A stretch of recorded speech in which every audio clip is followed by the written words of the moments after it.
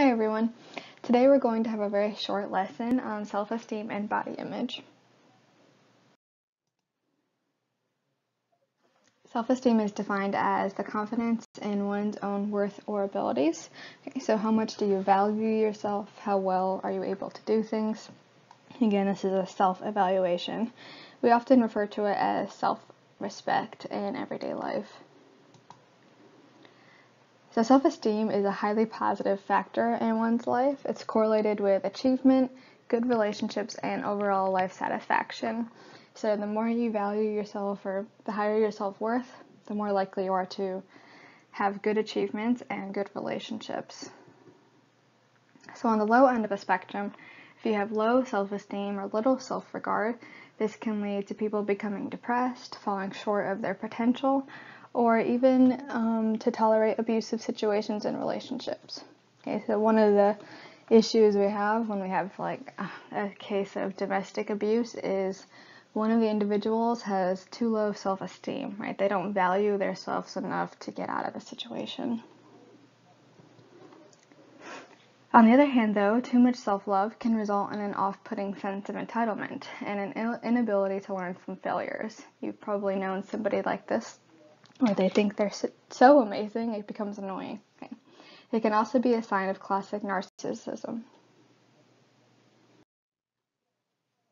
High self-esteem typically improves academic and professional success, and like most things, it does ebb and flow over time, especially with age. So again, it is correlated with success.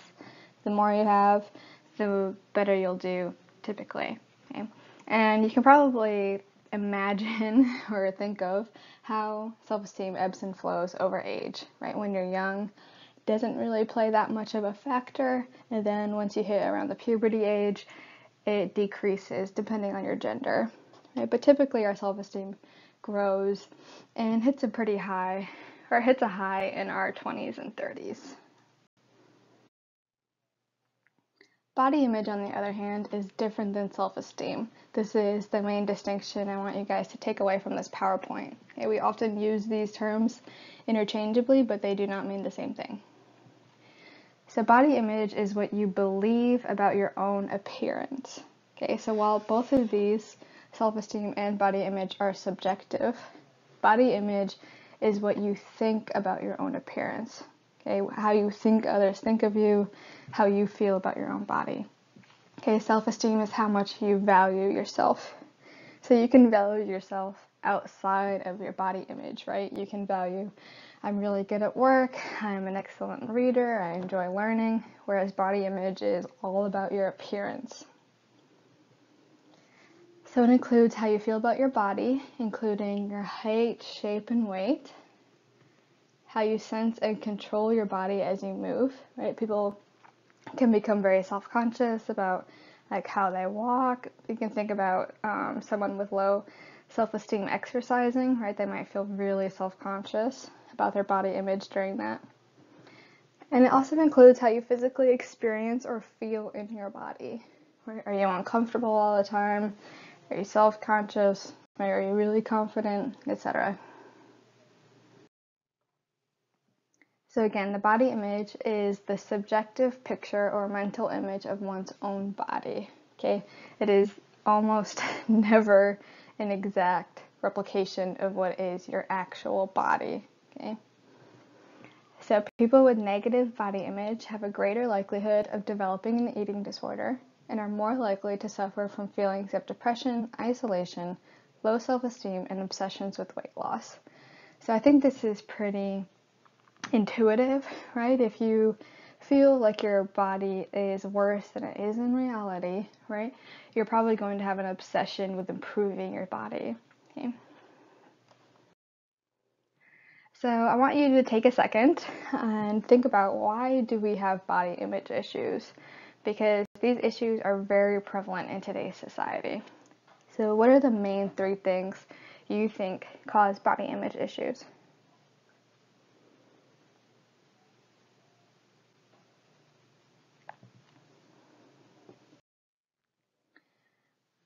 Well, here's one of the reasons I think, and scientists think, that we have body image issues. Okay? So one, we live in a world that has an immense amount of advertising.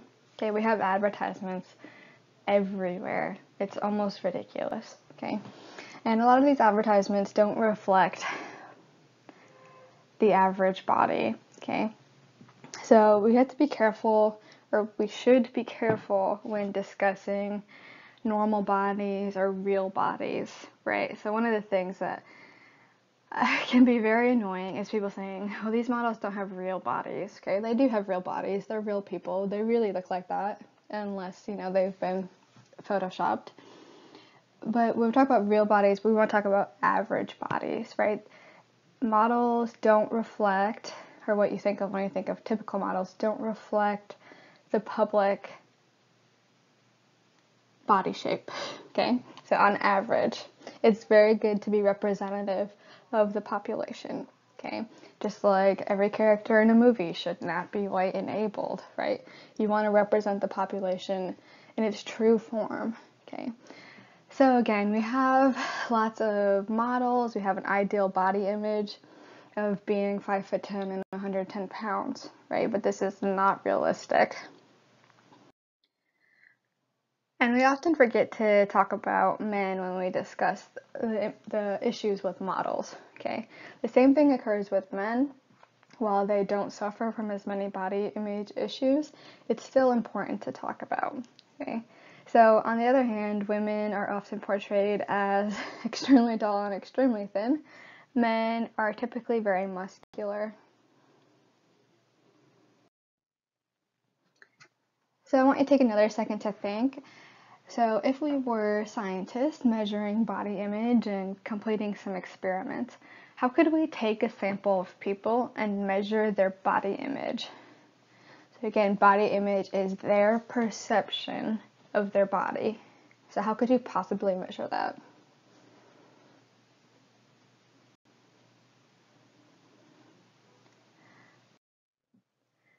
Okay, well, just like every other content area we've discussed, you can also measure body image by using questionnaires.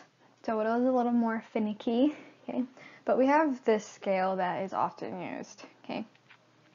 So this is an image that you would see as a participant, and you would be asked, look at the scale of body sizes and choose which one most accurately depicts your body shape and size.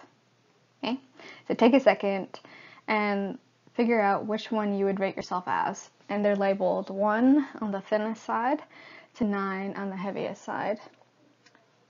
Which body shape do you think most represents you?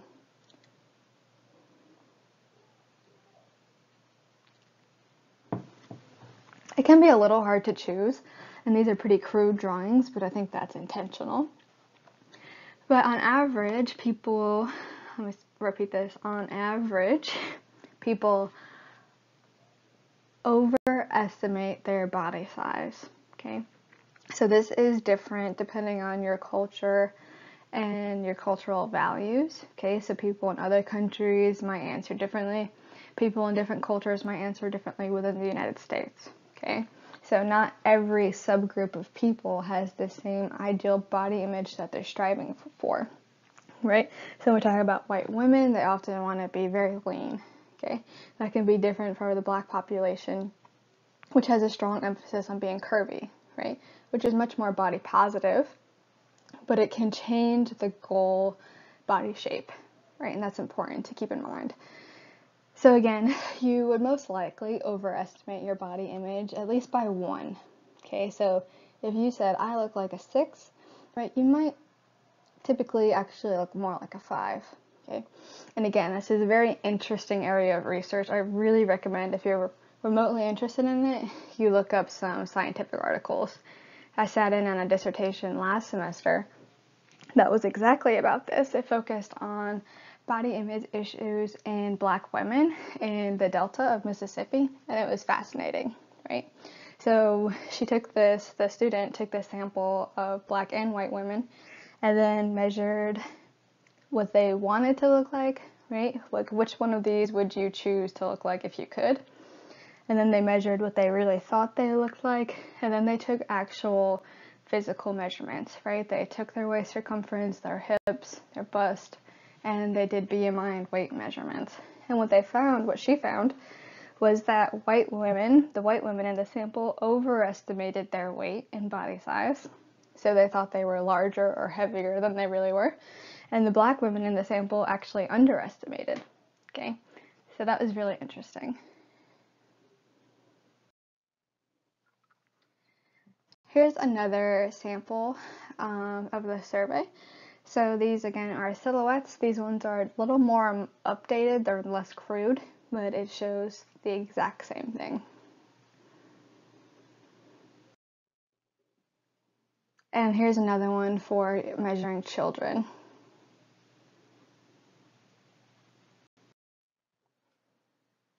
So in conclusion, this is the main thing I want you to take away, right? It's the difference between self-esteem and body image.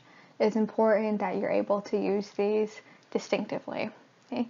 Self-esteem is the confidence in your worth or abilities, and body image is what you believe about your own appearance.